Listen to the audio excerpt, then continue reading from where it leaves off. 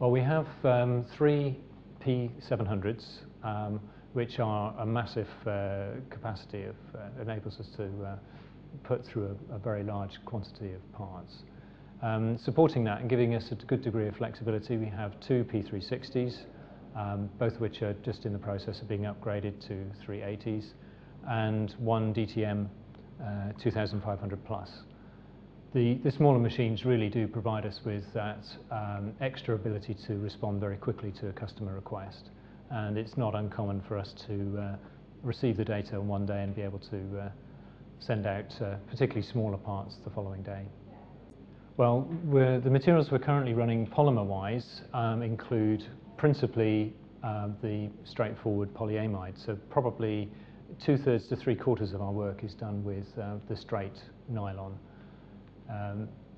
Most of the rest of the parts are made using glass-filled nylon, which is a very useful, very high stiffness material, and in fact can be adapted as required to customer needs. A small proportion of our work is done in alumide, the aluminium-filled polyamide, and we get quite a bit of interest in polystyrene, and I think that's an area that's got a fair bit of potential.